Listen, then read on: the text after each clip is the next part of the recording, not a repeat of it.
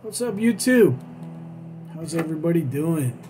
I love witnessing about things that I know about God, especially things that they're not widely known by everybody. Everything's recorded in heaven. Our books written. I learned that from Kevin Zadia, and he really put a spur under me to continue because the Holy Ghost was pushing me that way. He might be very well pushing you the same. This is a live prayer room right now, and I thank God for it. I pray that God will move on these prayer rooms.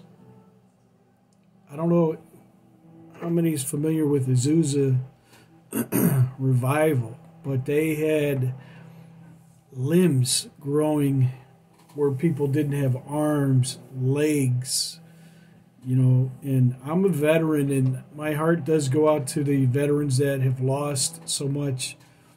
You see, all the commercials over where I'm at, I see them every day on the TV. Arms missing, legs missing, face missing. I mean, God, and there's been witness that God has warehouses in heaven with arms, with legs, people that have been to heaven and back and witnessed. And they would ask, what is this? These are parts for people that needed them on the earth, but they were never prayed for. See, it ought not be that. So I pray for these prayer rooms to become powerful places where the Spirit of God doesn't just visit, but dwells. Like if you read Chronicles, 2 Chronicles, Solomon's temple 5, 6, and 7. When Solomon stopped being crazy and started seeking the Lord, read in those 3 chapters: 2 Chronicles, chapter 5, chapter 6, chapter 7, and you'll see what the Lord did. And those are things that He's done. Azusa Street, Welsh revival. I think they had, my mind's a little foggy on some of this, but different things, and these miracles are very attainable. One of my former pastors had, he was one of 5 preachers praying for somebody. They had a withered arm, and he actually seen it. The person had a long sleeve shirt on, and he actually seen God straighten it right out. That's because of one of those ministers, or more than one, had a touch of God, had a connection with the Holy Ghost, okay? And these things are attainable. So, but it's the church mindset, you know. You have to be willing to sacrifice. If the leaders aren't going to sacrifice and lead the way, like an arrow point on a broadhead on an arrow, and go this way when I'm telling you, chances are it's going to be hard for the church to do this, because you have to circumvent leadership because sometimes they're stupid, you know. But if the churches would wake up to this reality, there would be, especially now, where God has quieted much things and many people are home these days. You get your church buildings open if you're a preacher. You're going to pay the price on Judgment Day. And, you know, a lot of my videos are geared towards getting ministry that's jacked up, getting them vertical and straight, because they're not preaching the gospel, most of them. Okay, they preach the money thing. They get your money. Okay, they know how to do that. They know how to be silver tongues, but they don't know how to be prayer warriors in the prayer room, leading, like Peter said, as examples. 1 Peter 5 comes to mind. Not lording over God's heritage. And how many fools go behind pulpits and lord God's heritage, and then God removes them, maybe, or they die, and then now they got to go to judgment with that junk on them. They were given that authority and power to be the example. Like Peter, read it, 1 Peter 5:3. Neither as being lords over God's heritage, but examples to the flock. Okay, they're supposed to be showing you how to connect with the Almighty Jesus Christ, Jehovah God. They're supposed to be showing you who He is. They're supposed to be showing you how to connect with Him, how to pull down a miracle and give it. They're supposed to be doing this, but they're busy building their mansions, making money, you know, and I feel for them. They're going to get what they deserve, but I feel because they're going to lose out. And who's ever under that loses out. You have to be single-minded, focused. Jesus, He said, I set my face as a flint. That's how you have to be, preacher, fivefold minister, prophetess, prophets. I don't care what you call yourself. Do you have the fruits of this? Do you have the fruits of what you call yourself? Apostle, prophet? You'll never hear me once say anything. I wouldn't. I'd rather be dead than call myself something. I'd rather show you what I am.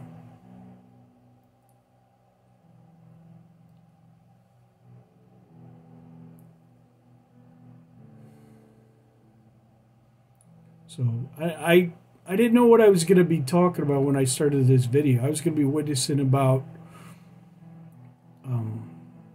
how Jehovah became our salvation, our Savior. But take this to heart, leaders. Forever how long God lets you lead His flock, whatever way I hope your little heart's connected to the Holy Ghost and not your whatever.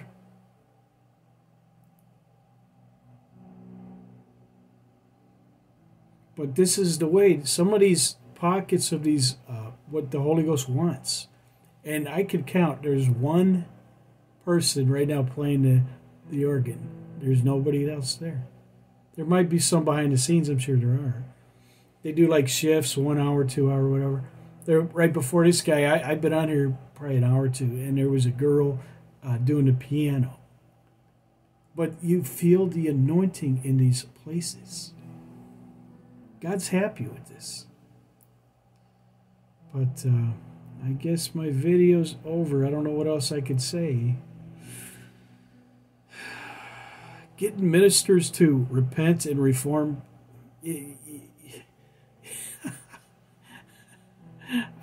There's probably, it's easier probably pulling teeth, I guess, the cliche. But hey, you know, the right way is the right way. And God's going to straighten things out. He's going to straighten things out. But like myself personally, I want to be ahead of the curve when God straightens things out. You know, when you read the Old Testament, how He straightened things out. Usually meant a lot of bad stuff's going to happen. And me, you know, I don't like rolling that way. I like going ahead of the curve, correcting things, and then just walking in what we're supposed to be. I don't like finding out after the fact that I was jacked, you know, or I was tricked, or I was deceived, or they ripped me off. I don't like finding that out later. Or I didn't know the Bible well enough to know that they were leading me errantly, deceptively, you know, thieves, you know, different things that we deal with people. And especially, why is it leadership, or it seems always to be caught with their hands in the cookie jar all the time, you know, and it's usually 10, 15, 25 years down the road. You know, but God's going to deal with all this stuff. But that's all I got. You know, I don't know what else to say. I've got a preaching spirit on me. It's been on me for days, if not longer. It just comes on me. And I don't really preach in these teaching sessions. But, you